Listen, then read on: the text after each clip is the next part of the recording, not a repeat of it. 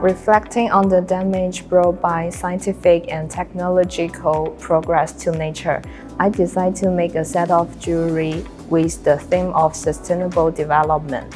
The materials I use for my jewelry include broken ceramics and shells of sea urchins, materials that are already considered waste.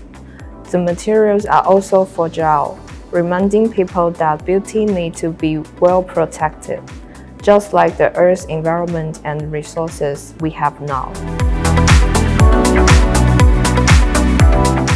In the production process, I also combine the machine technology and handcraft, using 3D print, laser cut, and silver casting.